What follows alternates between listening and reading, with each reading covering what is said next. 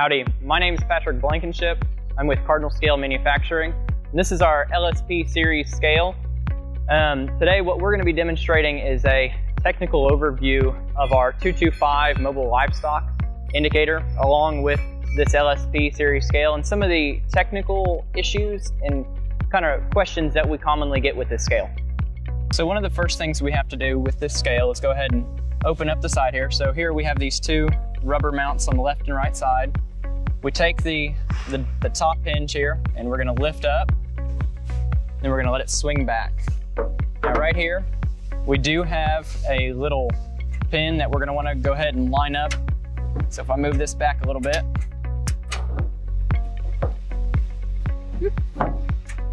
and then go ahead and put that pin in there. And essentially we've got a pin on the left and right side that we want to line up. And essentially what this is going to allow us to do is just open up to our weight indicator. This top drawer folds down, so now we have a nice little working space. We have access to our indicator. So whenever you get your LSP series scale and open up the 225 livestock weigher, you're going to have the power cord nice and bundled up here. You're also going to have the printer manual, and along with anything that came in the box with the printer. You're also going to have a test ticket here, and essentially this is just showing that it was verified that the printer was working whenever it left the factory. And essentially what we want to do is just either take this information and set it to the side or leave it in here, but we're going to go ahead and hook up the power to our weight indicator here. So one last thing to note about the operation of this indicator is we do have a reprint function that will reprint the last transaction that was done on this. So it's just as simple as having paper loaded into the printer and pressing reprint. We also have a USB that is stored under a dust-resistant cap. And so once we move this cap out of the way, there's a USB-A port there, and then we can install our USB into the indicator. Now, if the USB is not installed, the transactions are not going to be written and stored to the USB. So if you're wanting transactions to be stored in that CSV file format, then make sure your USB is installed before your transactions start. A lot of times we might have issues where information is not stored to a USB, and this is because our USB is not FAT32 formatted, and it might be above 8 gigabytes or so. If you have any issues with your USB not storing data, we recommend that you go ahead and give us a call. We can walk you through different steps on how to format the flash drive, or just figuring out why data is not getting stored to your USB. Turning on the 225 for the first time. So initially you're going to notice that the scale is set to negative 2,980 pounds or some random number here. Now the reason for this is because the scale is still in transport mode, with no weight being applied to the load cells themselves. So that way there's no shock loads whenever this scale is actually transported. You'll notice that our shrink, our total, all these averages are set to 0 because this scale has not been used at all. Trans number is 2 at this moment. We're gonna go ahead and show you here in a moment how to change that back to 1. Just for this demonstration purpose right now, we've already done our test ticket that is provided with the scale itself. And then also we wanna show how to reset that trans number. So that way, if you're starting over for a new lot, or if you want to begin over from the beginning, you can do that. So right now we have this LSP in transport mode. Now we need this in weigh mode in order to actually get a live weight from the indicator. The reason why we have a transport mode is to make sure no shock load is applied to the load cells in transportation. So this can either be from road noise, or whenever this scale is lifted up by a crane to be put into place. Essentially, all you need to do is just move these levers to the inside, and this makes sure that they're not actually going to be hit by any sort of gates or anything when we're in weigh operation. So one note to make here is we have these gas shocks. So when the scale is actually in weigh mode, it allows the weigh bridge to move around a little bit. So that is normal. One thing to note is when we turn on the 225 here, we have our Cardinal logo, and this shows the LCD revision, and then also the software revision. So in this case, it is the 225-USA-livestock, and then below that you will see the current revision model for this indicator. It's good to keep note of what revision you have on your scale, just in case you have to give us a call, and that'll kind of help us troubleshoot and figure out what's going on if you have to call into tech support. So with this LSP 1513-MWC225P, we are only allowed to weigh at up to a 5% tilt angle. Now the reason why 5% is that magic number is that is the maximum tilt angle allowed by INTEP. So in order for this scale to stay legal for trade, we're only allowed to have a 5% tilt angle. So this indicator is equipped with a inclinometer to actually determine whether or not our scale is meeting that calibrated angle. So one of the first things I want to take a look at is our shrink feature. So we do have the ability to add a shrink. So if, for example, we know about 2% of the total gross weight is just going to go ahead and be lost there, we can go ahead and enter 2% and hit enter. And so now you can see our shrink value set up here. So if we're ready to weigh some livestock here, we're going to go ahead and press the weigh feature. It's going to go ahead and ask us our head count. So in this case, I'm just going to use an arbitrary number of 4. So I'm going to say I have 4 cattle on the scale. Now, as you notice, once I hit print, the printer went ahead and started printing. I don't know if you could hear that or not. And here you can see we have a total head count of 4. Our weight is 0 pounds because we had no weight applied to the scale, and our average weight. You can see that our date and time, along with our transaction number. So if we wanted to weigh multiple cattle in the same group, we're gonna just go ahead and continue pressing the weigh, counting the number of cattle on the scale, and then pressing enter, and making sure we have printer paper inside the printer each time. So there are various types of printer paper we can use here, but generally anything within that 3.5 inch range that'll actually fit into the TMU 295. And please refer to the TMU 295 manual when actually selecting your printer paper here. So whenever I'm finished with this group here, I'm gonna go ahead and hit the finish button. And then it'll go ahead and print out the total for that ticket. If you would like to change your transaction number, you can see after we did that second transaction, we are now on trans number 3. So we press the time and date button. It's gonna go ahead and bring up our time that we have entered into the scale. It's gonna go ahead and bring our date. Now this uses a standard date or month, date, year format. Then go ahead and press enter again. And now this will allow us to select our transaction number. Ideally, we would just go ahead and allow this to count sequentially. But sometimes it's understandable that, during on a certain day, we want to start over at 1. Or if this scale is replacing another scale, we might want to jump that transaction number to 304. So in this situation, I'm going to go ahead and change this one back to 1 and then just press enter. And once we go ahead and enter there, you will see that that transaction number has been entered to 1. So some of the most common questions we have with the 225 livestock wear application is sometimes we run into an issue where we will have an error come up on the screen where it's telling us our tilt angle is wrong.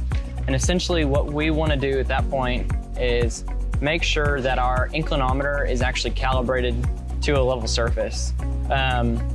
Sometimes the inclinometers themselves can go bad and they will give us this error consistently. However, most of the time it's because the scale has either settled or it's just outside of the actual INTEP tolerance. So to actually go in and set up and calibrate your inclinometer, it's the same way as kind of going in and setting up and calibrating your scale. You'll just go ahead and go into the setup and review menu, press 1 to enter our setup menu. And we're gonna go down to setup menu number 3. Now here we have a couple different things. We have our number 4 is our USB-A option card. Now this is actually for just setting up any parameters we have on our USB-A option card for our exports. Please refer to the 2XX USB-A manual for any information there. Then we have our cal angle. Now the cal angle is actually very specific to our livestock weigher app, as it's required to have that tilt angle. So we have 3 options here. So we can change our pitch, our roll, and we can go ahead and set our default cal angle. One last note is the default calibration angle cal. That is going to be our 0, 0. So that'll bring us back to a level weight. So for some reason, you need to access the back of the 225 to either make changes to a USB-A option card or to even add in a peripheral like a scoreboard or something to the outside of the indicator. You're gonna have these bolts here on the side that you'll have to get out or take out in order to allow this whole enclosure here to swing out. And this will let you make any changes to the back of the 225 board that are necessary. So coming out of the right side of the mobile livestock weigher, you have this gray piece of conduit that actually encloses our home run cable, as we would normally call it on any of our scales. And down here, we have our junction box. So this is where all 4 load cells will come together and allow us to have an easy access to do testing to actually determine whether or not we have good load cells or bad load cells. Believe it or not, this is probably one of the most common questions we have on this scale, just because these tend to be in a dirty environment where these things get covered in mud and people don't actually know where their junction boxes are. So it's this little box right down here, and there's 2 bolts on the left and right side that will allow you to take this cover off to get access to the junction box. So just for reference, these are 9/16 bolts that are going to be taking out here on the left and right side. So once we have that front metal cover off, we have our watertight junction box here, enclosed with 4 Phillips head screws. And once we have this junction box open, you're gonna see right down here we have our 4 load cell connections, and we also have our single home run cable. Now this top connection here actually goes back to our indicator. And so we have 4 wires that are connected right here. We have our black, our green, our white, and our red. So black and green is going to be our excitation pair, and then red and white is going to be our signal wires going back to the indicator. And that is the same color code that we use on all of our load cell cables as well. So now taking a closer look at the load cells themselves, these are held on, or this has a cover that's held on by 3 bolts. They're the same size bolt as the junction box cover. That's that 9/16 bolt. Now, one thing I didn't mention earlier is there's the lock washer on there as well to help keep these from loosening off.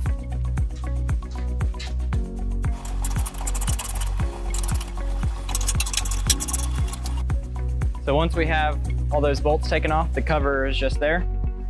Take that cover off and set it off to the side here.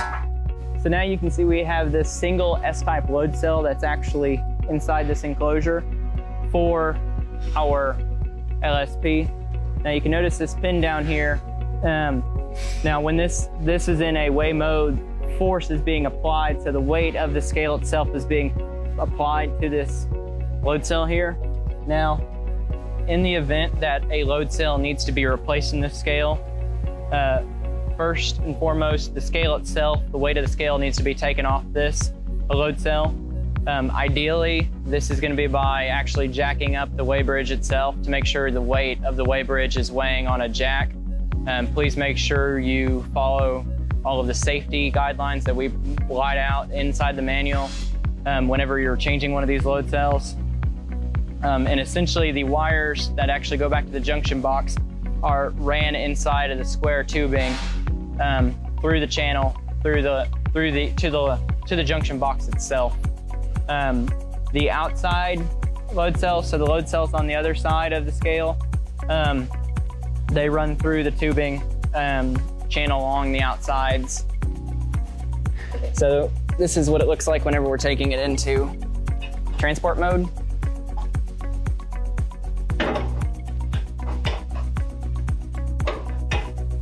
And this is what it looks like when we're putting it inside of weigh mode. So when it comes to a load cell replacement, what we're gonna have to do is obviously have this front cover plate taken off. We've also got 1, 2, 3, 4 bolts, and this handle is gonna have to be removed. There's also a 9/16 bolt on the left here and on the right here for this stainless steel cover plate. Essentially, once we have this cover plate disconnected, with the lever in transport mode, the weight of the load cell, there is no weight on the load cell, so we're able to snake the load cell off the front of these cams and essentially snake it out through the bottom or through the top. Now, one thing I forgot to mention is we are obviously going to have our load cell disconnected at the junction box there. And it's recommended whenever you're actually pulling if you have to pull a load cell and you're pulling the old wires out, to go ahead and either take a piece of string or another wire to actually feed through the rails. So that way, whenever you're ready to install your new load cell, you can use that wire or piece of string to pull your new load cell cable back through the frame, and you're not fighting and trying to fish your cable through the frame. If we're actually trying to test individual load cells, we're gonna go ahead and wanna take the white and red wire, so that's our signal minus is white, signal plus is red. We're gonna wanna disconnect these and actually connect them to a multimeter and actually read the millivolt output. So you wanna make sure you have a very good multimeter when you're actually trying to read millivolts. Now, whenever we're reading the millivolts, we will have the indicator on, so that way supply voltage is actually being supplied to the load cells. And this will kind of give us a general idea of if we've got a load cell that's just kind of out of range or might be causing some issues.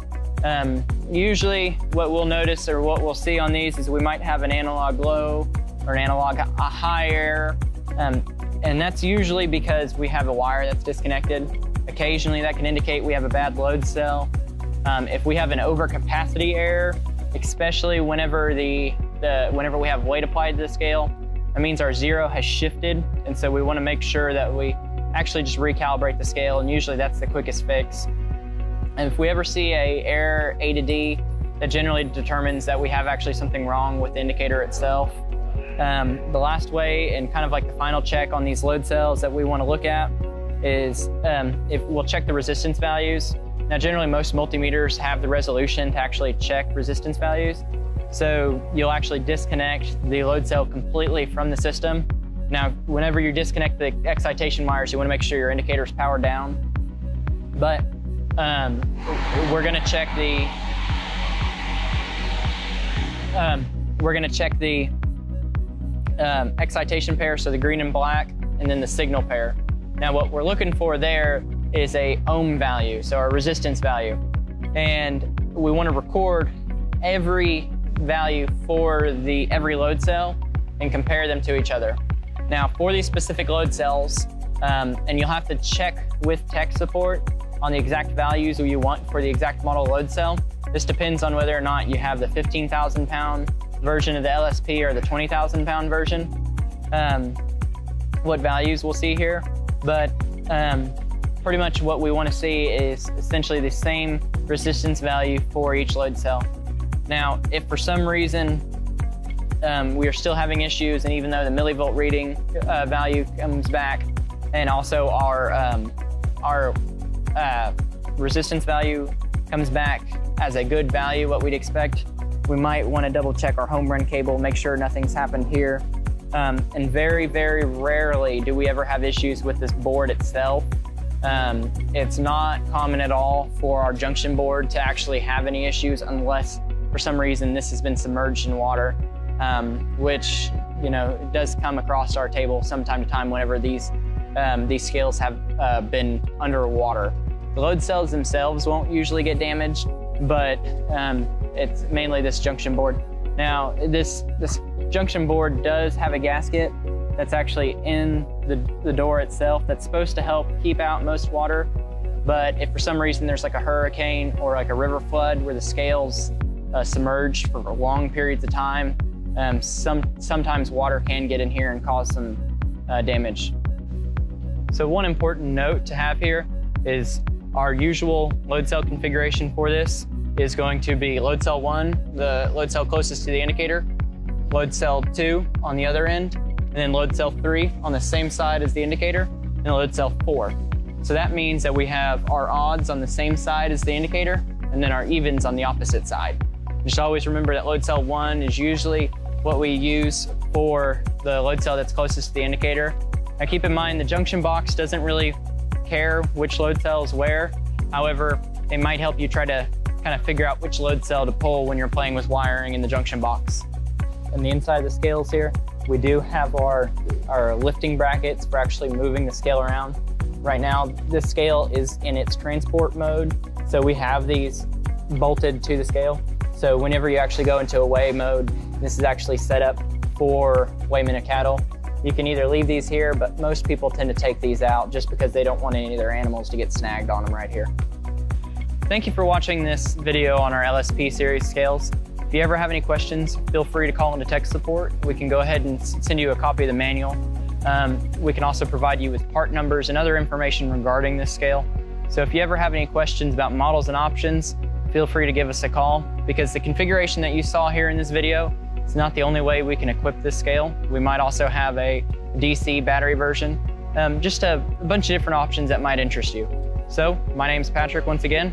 The tech support phone number is 1-866-254-8261.